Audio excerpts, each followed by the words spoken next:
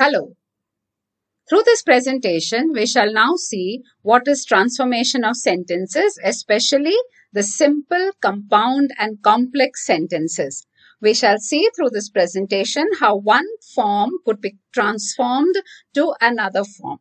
What are some of the rules to be followed in case we have to do the transformations? So we are going to see how this is done through some of the slides. Okay, so now first we need to revise some concepts before we go on to the transformation proper. Let's understand the difference between a phrase and a clause. Well, a phrase is a group of words in a sentence that has no well-defined subject and predicate. Okay, it's very clear that they do not have a subject and a predicate, well-defined one at that. Now, some examples for this. One example I'll show you here. He has a plant of immense value. So now what is underlined here is of immense value. But if you see here, he has a plant is a proper sentence by itself, wherein he is the subject and has a plant is the predicate. But of immense value is a phrase because there is no subject that you can identify here properly. Okay, so there's no subject and no proper predicate, and therefore this is a phrase. Of immense value is a phrase. Take a look at the next one. Clause. A group of words in a sentence that has well-defined subject and predicate. So we should definitely see an example based on this. He has a plant that has immense value. Earlier, of immense value was underlined. Now here let us see, he has a plant is same in both. But here let us see what is underlined, that has immense value. Now here this that has immense value has one word that which stands for the word plant. And therefore that is a pronoun. It's a relative pronoun. Hence it's also called the subject. And has immense value, since has is a verb, it starts with a verb. Predicates always begin with a verb. Hence has immense value is a predicate.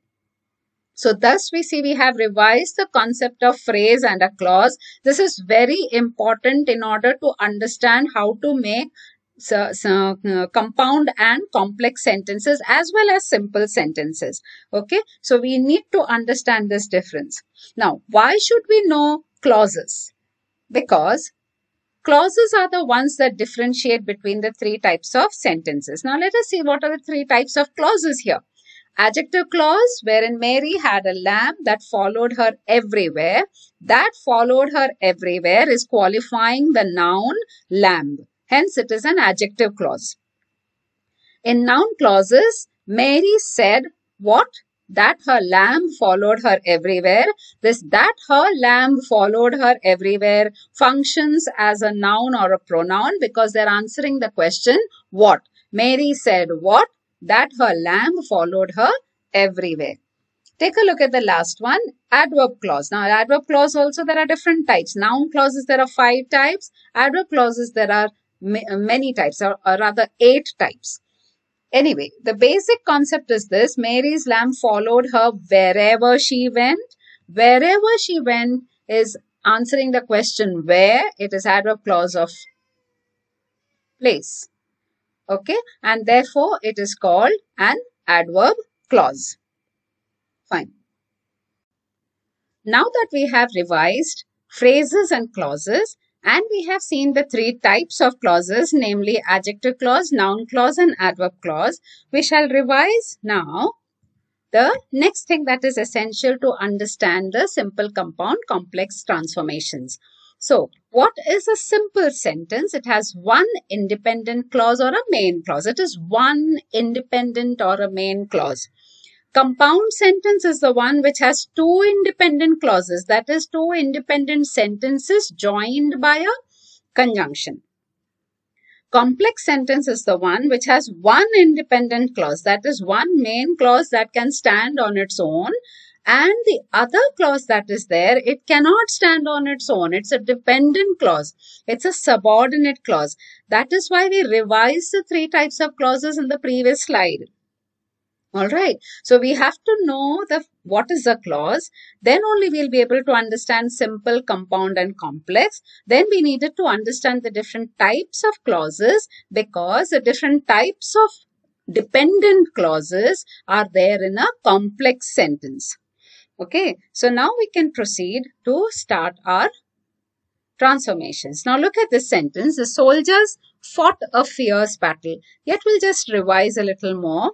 There's a subject here. The soldiers. Fought is one single verb, and fought a fierce battle is the predicate. Okay.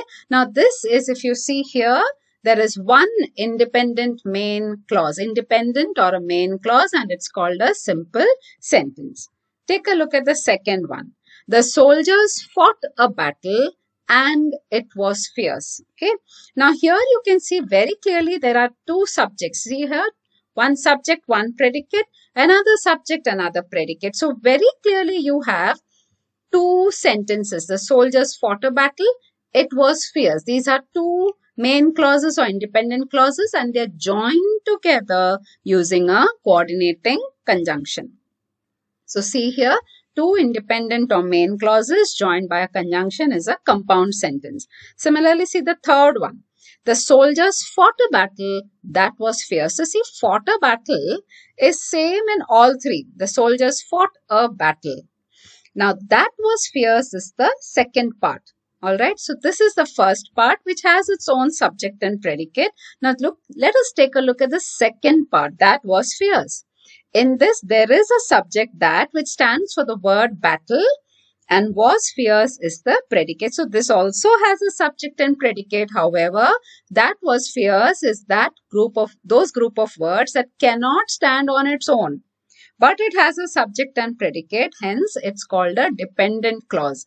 And such a sentence where there is one main clause and one dependent clause is called a complex sentence.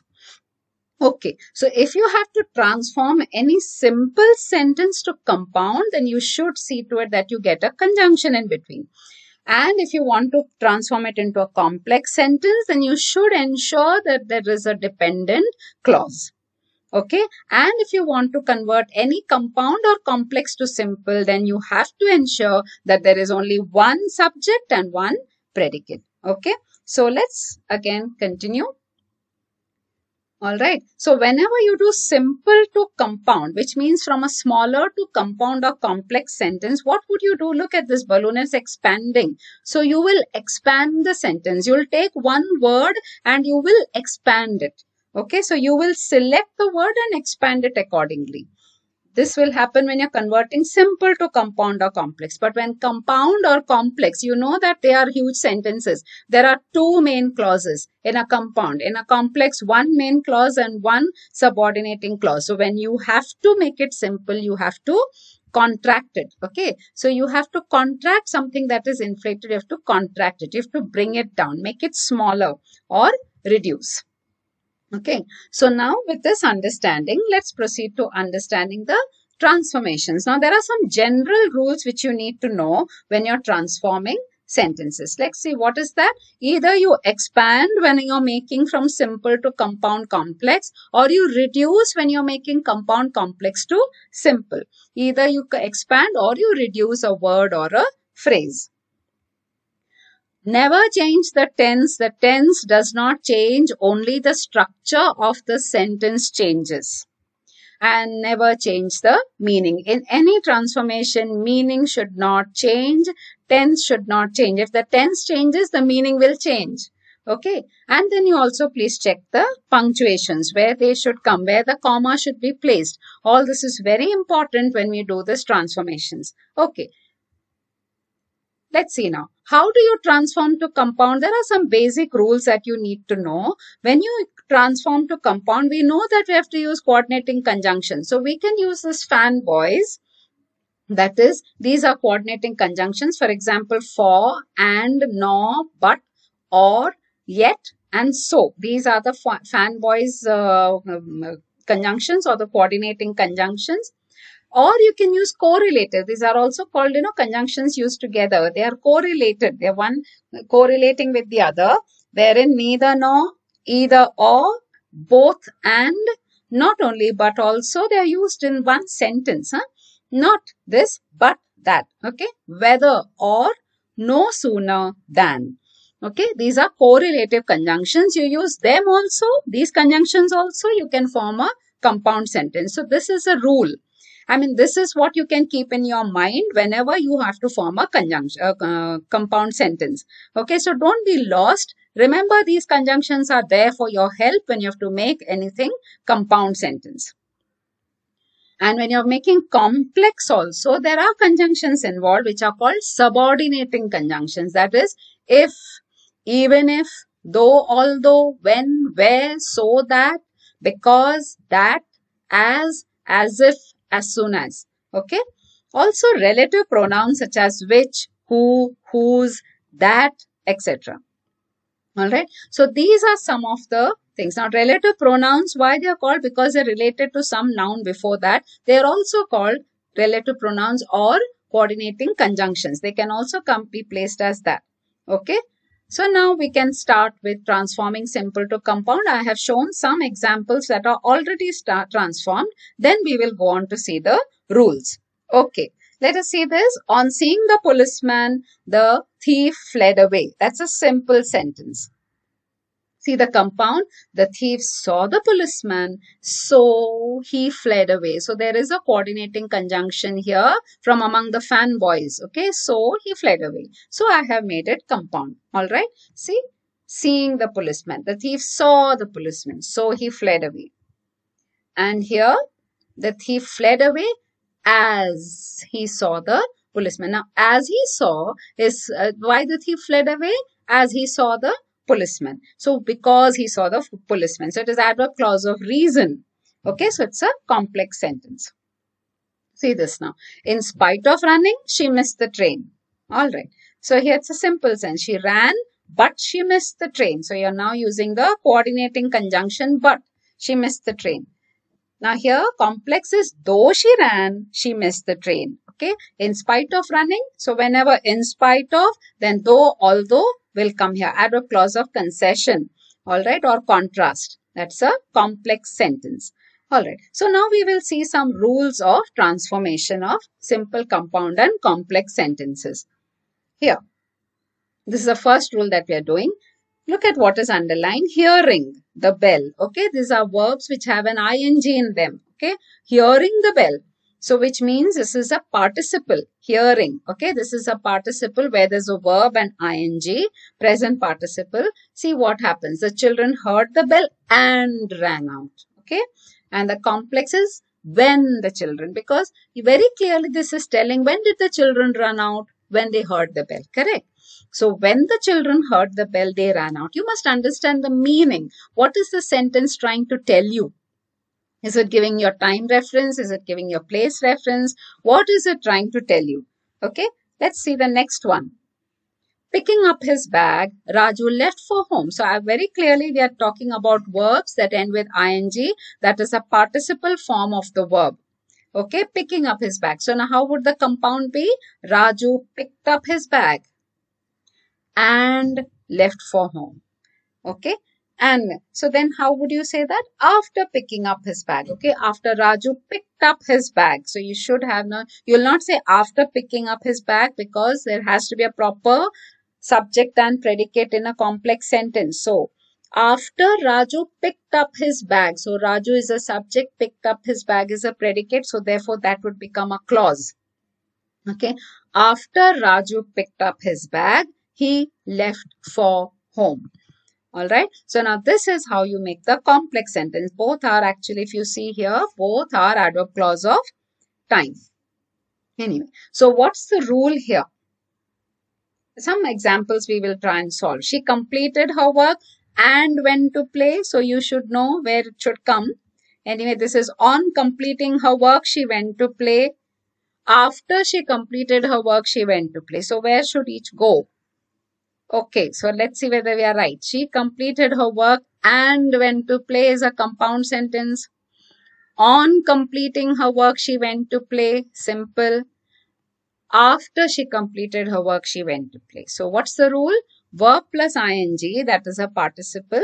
Then compound will take an and here it will be when or after. Adverb clause of time. Okay. So rule 1 is understood. Let us go on to rule 2. Okay. Rule 2. Look at now what we are coming to. Without. We are coming to words such as without. Okay. Without working hard, you will not succeed. That means what? Work hard or you will not succeed. Okay. Work hard or you will not succeed. And if without working hard, you will not succeed. So what's the condition to succeed? If you do not work hard, you will not succeed. Okay. So if. Say the next sentence. In the event of not having a job, that means without having a job, she will starve. So without can also be written like this, in the event of not having a job. Okay, but then since it becomes long, people put the word without a job. Okay, but you can also have sentences like this, in the event of. So then again the same way, else. You can use the word else. She should have a job, else she will starve. Else also has the meaning of or. So here it is, now see here, if she does not have a job, she will starve. Which means we are forming here adverb clause of condition. Without and in the event of is showing you some condition here. Okay, there is a condition. So very clearly you will form an adverb clause of condition here. And in compound, or and else are the options that we have. Let's take a look here. Practice well, else you will not win. So you know where it should go. Without practicing well, you will not win. And the third is, if you do not practice well, you will not win. They are not put in the proper places. Let's shift them. Okay. See here. And here it goes. Alright. So these are the rightful positions of these sentences. Now let's see here. So whenever there is without or in the event of plus verb and ing. Can you see here? There's a verb with ing. Here also verb with ing. Then you have or else, and if is the one. Okay. Adverb clause of condition. Alright. So we go on to rule number 3 now. What is it all about? By boycotting means now you're coming to words with by and a verb plus ing. By boycotting British goods, the Indians sent a message. So how did they send a message? By boycotting the Indian goods. The Indians boycotted British goods and sent a message. You see here, the Indians sent a message when they boycotted British goods. Okay. When did they send a message? When they boycotted the British goods. Okay. Now let's see the next one. By reading aloud, you will improve your pronunciation. By reading aloud. Okay. So here it is. Read aloud and you will improve your pronunciation. And see here. If you read aloud, you will improve your pronunciation. Okay. So that means if you read aloud, you will improve your pronunciation, or you will improve your pronunciation when you read aloud. Anyway, it would be correct. So if or when you can use. Now, mix the ingredients well and make a smooth paste. And I think this is the rightful position because there is and here. Okay. So this is the correct position. Make a smooth paste by mixing the ingredients well. So see the same thing. From compound, I made it simple. Make a smooth paste by mixing the ingredients well. And how do you make it complex? Okay, you can make a smooth paste if you mix the ingredients well, or when you mix the ingredients well. Okay, now see here. So there's a by and a gerund, and gerund is nothing but a verb with an ing. So by plus gerund will always have an and if and when. Alright, either if you can use or when you could use. Alright, so this is the third rule. Now, let's take a look at the fourth rule. See this. In spite of reading well. This should be very simple for you. Okay, in spite of. So, how will it be? She read well, but she did not pass. Okay, so in spite of will become but. And in complex, naturally, though or although. Though she read well, she did not pass. Let's see here. Despite being poor, he looked after his daughter. In spite of or despite? Despite being. Okay, being is a verb, of course, it's a participle. But here, he was poor, but he looked after his daughter. Although he was poor, he looked after his daughter. So you see here, they wrote a letter, but no one paid heed to it. So if what will you write here in complex? Though they wrote a letter, no one paid heed. And in spite of writing a letter, no one paid heed. Okay. So whenever in spite of or despite comes, then but is the compound, comes in the compound, and here it would be adverb clause of concession, though or although. Take the fifth rule now. Fifth rule is because of his foolishness, he lost the game. So here it is because of is underlined. But you must understand, I'll come to the complex, you will see again because is used. So then we'll see what's the difference. Okay. So he was foolish, so he lost the game. So it is so, which is the conjunction used here. Now see here, because he was foolish, he lost the game. So now you'll tell me what's the difference. Now because of his foolishness may have probably a subject, but where is the verb here? So there is no predicate. It's simply a phrase. So a simple sentence can have a phrase, but it will not have a clause. All right. See here, because here you're having a dependent clause. Because he was foolish. All right. He is the subject. Was foolish is the predicate. So this whole thing is adverb clause of reason. Okay. He lost the game. Now, she got the job because of her qualification. So again, because, but it is a simple sentence. It's a phrase. Because of her qualification is a phrase. So definitely it's a simple sentence. Next one. She was qualified, so she got the job.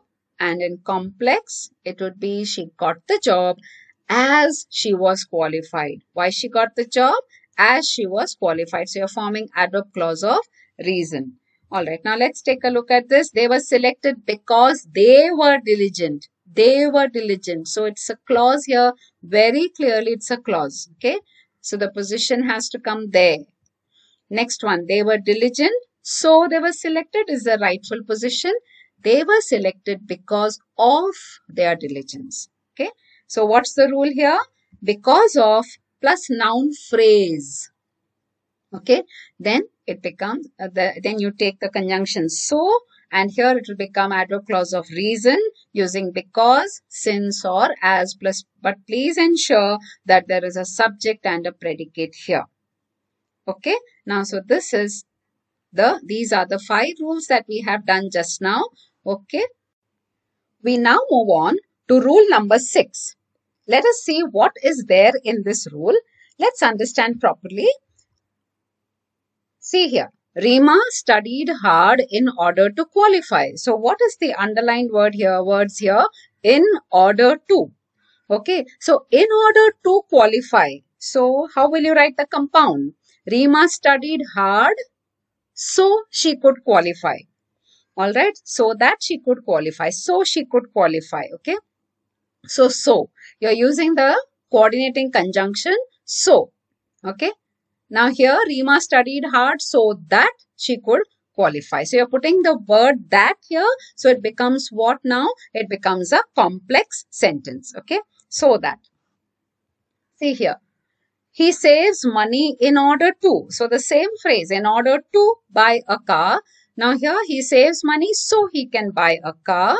And here he saves money in order that. So either you put so that or in order that. Okay. So either so that or in order that he can buy a car. So he guards the border so we can have peace. Fine. So let's see how its complex looks. He guards the border that we can have peace, or so that we can have peace, or in order that we can have peace. And the simple will look like this. He guards the border to have peace for us, or in order to have peace for us. All right.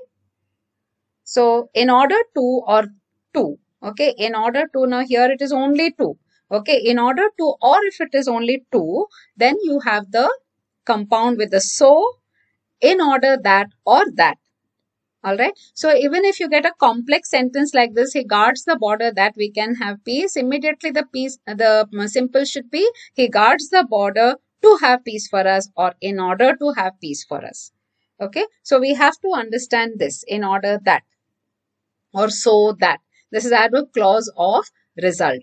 Okay. So that. Sorry, it's an adverb clause of purpose. Alright. In order that, so that. It is adverb clause of purpose. Okay. Fine. Now we go on to rule number 7.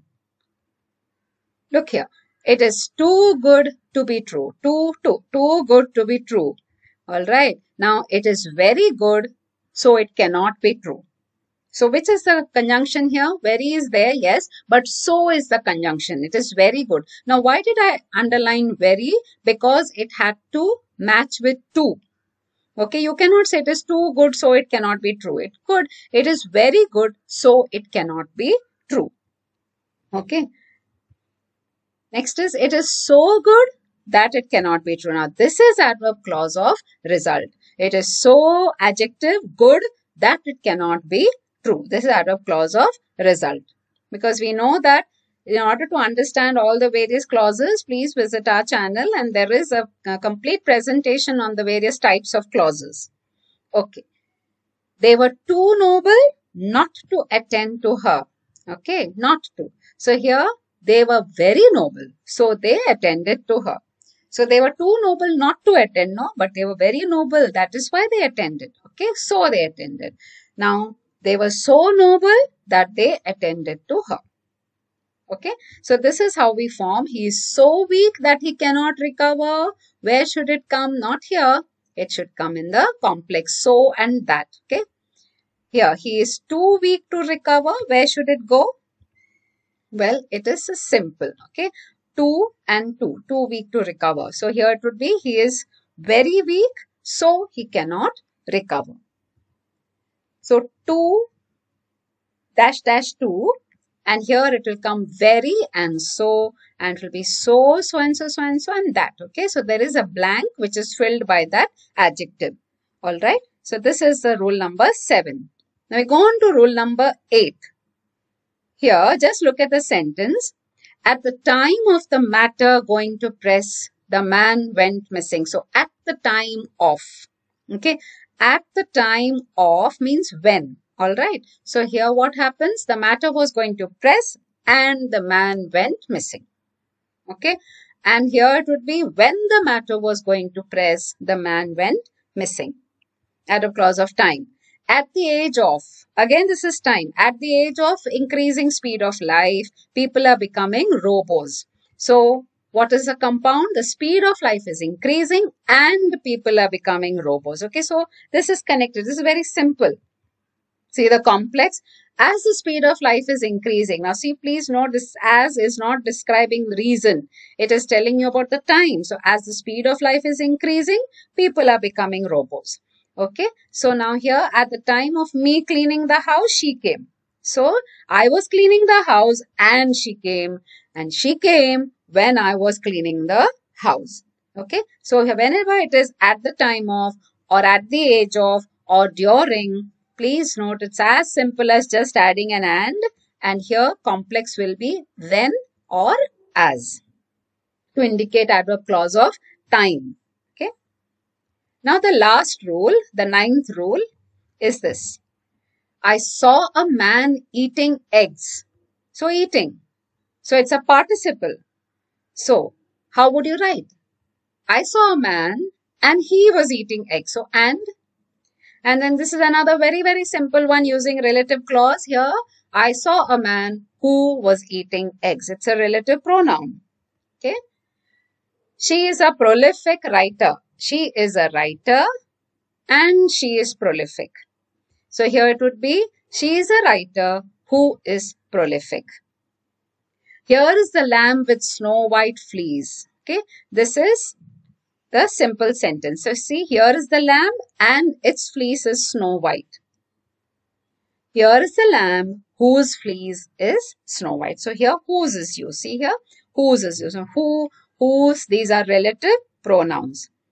So see here, fine. So whenever there is a participle or an adjectival phrase, you put an and here and you have relative pronouns used here. That is who, whose, whom, which, or that. So this is the 9th rule. This way we have finished all the 9 rules. These 9 rules will help you to identify what are the type of sentences and also to transform them into another form, into another type. Okay, now here there are some examples. See here, to his utter dismay, his plan failed. So how will you make it compound? His plan failed and it was to his utter dismay, and it was to his utter dismay that his plan failed. Okay, that's a complex. Now let's see, he likes cakes as well as savories. So it is a simple sentence. But how? He likes not only cakes but also the savories, also savories. So it is compound sentence. Not only but also, these are correlative conjunctions that are used here. See this, he responded immediately to her question. Simple. So he responded as soon as she asked a question. Complex. As soon as. When. Okay. So these are some different kinds of examples. He confessed about his guilt. Now this is a simple sentence. So what did he confess? He confessed that he was guilty. Okay. Complex. How do you make it compound? It's not done here, but how would you make this a compound? He was guilty and he confessed it. That's it. He was guilty and he confessed it would be the compound for this part. All right. Let's see the next one. A spider saved King Bruce. So how would you make it complex? This is simple. So complex is it was a spider that saved his life. Okay. Relative pronoun that, adjective clause. So this is the complex. Okay. So if you want to make it compound, King Bruce's life was saved and it was a spider who did that. Now that would look too stretched, but if you really have to make it compound, then that is the way you could make. Okay. So now this completes a transformation of simple to compound to complex. You know the 9 rules. We have just done the 9 rules. Keep them in mind, revise them on and off, and you make your own sentences based on them. Then you see you will never forget how to transform the 3 types into each other. Okay, so thank you very much. Hope you have understood this concept. This will help you to understand each type as well as to transform one to the other. So thank you very much for your attention.